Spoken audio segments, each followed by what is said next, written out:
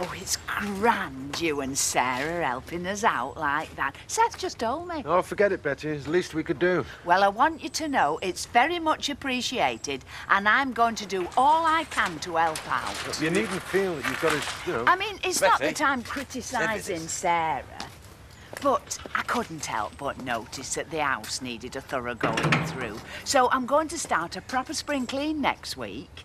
Next week? Well, you're only staying for a couple of days, aren't you? Well, there's no telling how long the police will want to keep the caravan. And to be honest, I'm that nervous.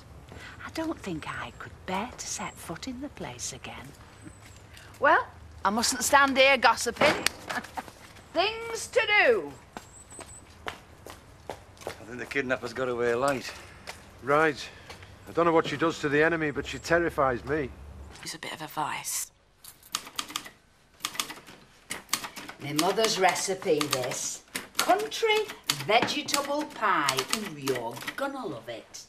I'm not really hungry, Betty. Oh, this'll soon change your mind. Stick to your ribs, as my mother used to say. Come on, Charlie, roll over. Down.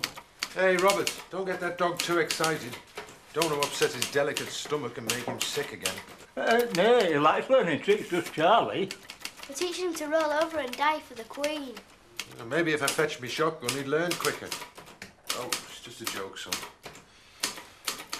Can we go down to the Woolpack? I'm busy, Jack. We might get a chance to talk. I'm trying to type these notes for Andrew. I'll look after you, Jack. All right if me and Jack go to Woolpack for a jar? They always leave the women to do the work, eh, Sarah?